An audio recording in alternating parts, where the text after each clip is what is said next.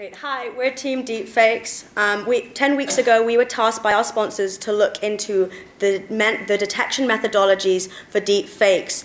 However, after 102 interviews, we realized that the people that actually fact-check information and may see deepfakes on their screens cannot currently cope with the number and scale and volume of videographic misinformation, and we realized that we needed to speed up the workflow for them to tackle this problem.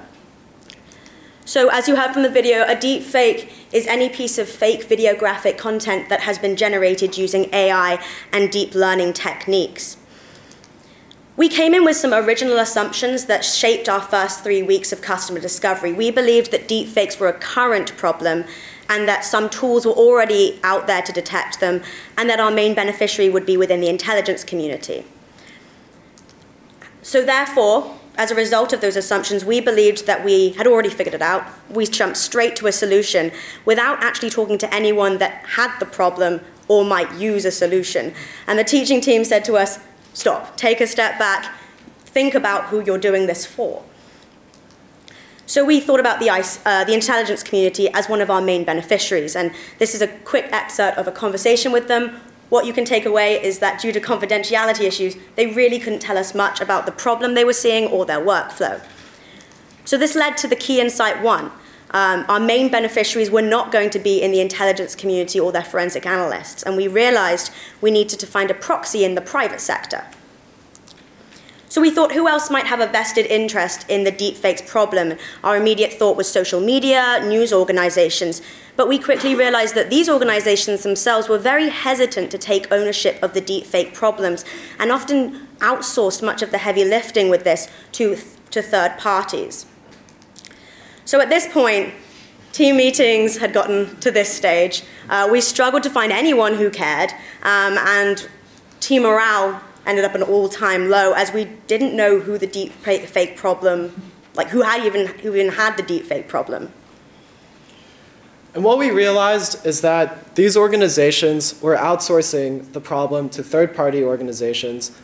Social media and news told us that they gave it to people that labeled themselves on LinkedIn as fact-checkers. And these individuals, these fact-checkers, either worked themselves or were part of larger fact-checking organizations. So we realized, well, if the intelligence community forensic analysts can't talk with us, let's find their proxies, these fact-checkers, and let's try to figure out what their problem is. So we made a big pivot to focus on the fact-checkers. And what we heard is, well, we asked them, are deepfakes a problem to you? And what we heard is that deepfakes right now are actually not a problem, because even though they think deepfakes are going to impact them in the next few months to a year as like state-of-the-art technologies for manipulating video, we heard that there are actually much simpler ways of doing this right now, and all the volume of information they're seeing that they need a fact check are done with these simpler ways. So we call these shallow fakes. As opposed to deepfakes, which are created with deep learning technologies, shallow fakes can be made with CGI, Photoshop, all those traditional techniques we know. And if anyone saw the Nancy Pelosi video on Facebook that was shared last week, which had a huge impact and caused a lot of stir, 10 minutes of work could turn into 10 million controversial views. So our key insight here was that really it wasn't deepfakes, it was shallow fakes, it was misinformation created with standard techniques. So we focused on this problem. And from talking with fact checkers, we found out that they had 3 main pain points in their workflow. One is that there's simply too much content to fact check. The volume of information they wake up in the morning and see on their desk is just way too large. 2, the timelines are getting shorter. They don't have time to get through this volume of information. We asked people, when is your deadline?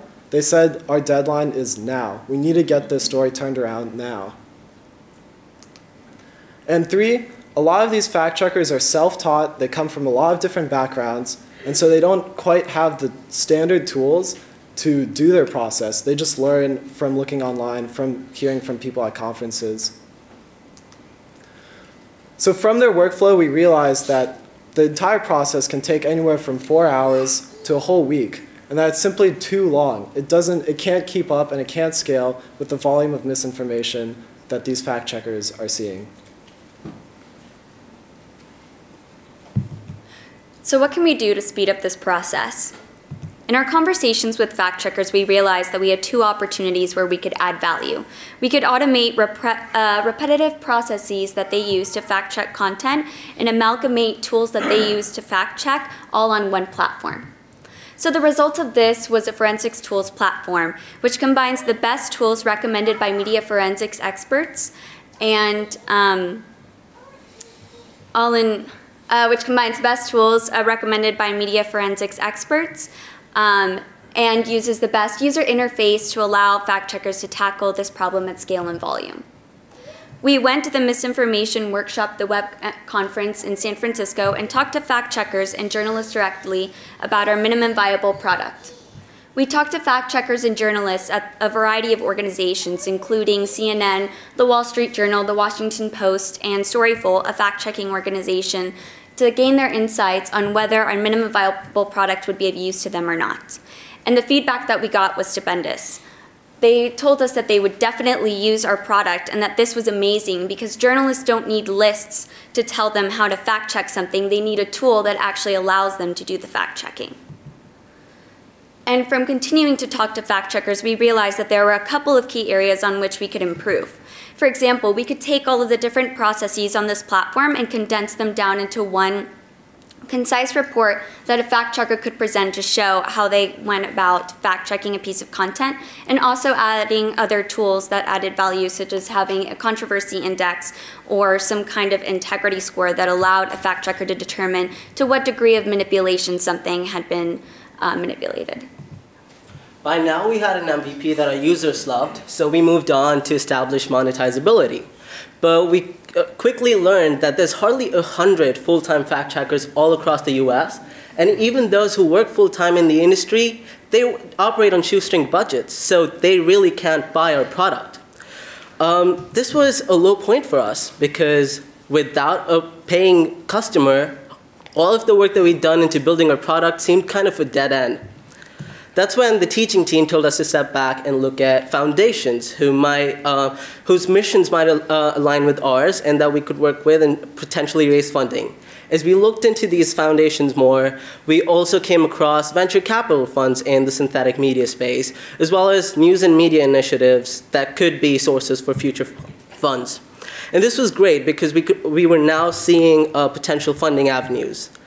And as a result of finding sources for future funding, we were now determined to prove economic value to our potential investors by identifying an exact economic buyer.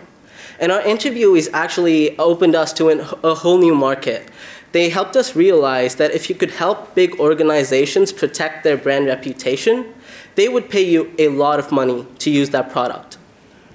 And with an entire new market that we could intervene in and provide unique value in, we had a dual-use product. This was great because we were now looking at continuing this product beyond the class, and having an entire huge market that we could intervene in was amazing for us. And as we looked deeper and reflected on all our learnings from the past 10 weeks, we realized that, one, the IC analysts and commercial fact checkers, they had similar workflows. So we had a solid dual-use product. Now we also had brand protection as a new market that we could diversify in. Moreover, we realized that in the past 10 weeks, our interviews had really changed. When we started out, our interviewees didn't really know what deepfakes were or what the difference between a deepfake and a shallow fake was. But by now, we were talking to people who knew exactly how the Nancy Pelosi video, for instance, had been altered. And so we realized that this was the perfect time to intervene with growing awareness as well as an increasing ubiquity of tools. And this led us to a week 10 pivot. 3 of us will be continuing this project beyond the class as a startup called De Facto Labs.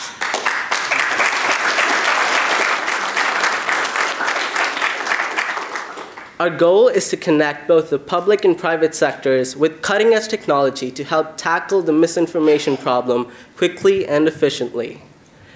We made our first public appearance in New York at a synthetic media conference organized by a venture capital fund, where we talked to a lot of investors.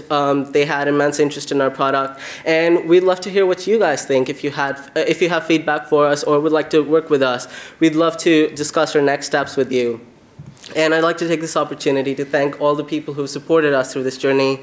All of the things that we've learned and we've built, it would not have been possible without our mentors, sponsors, as well as the teaching team. They were here to check us when we were flying too high, as well as show us direction when we were totally without any motivation. So thank you so much.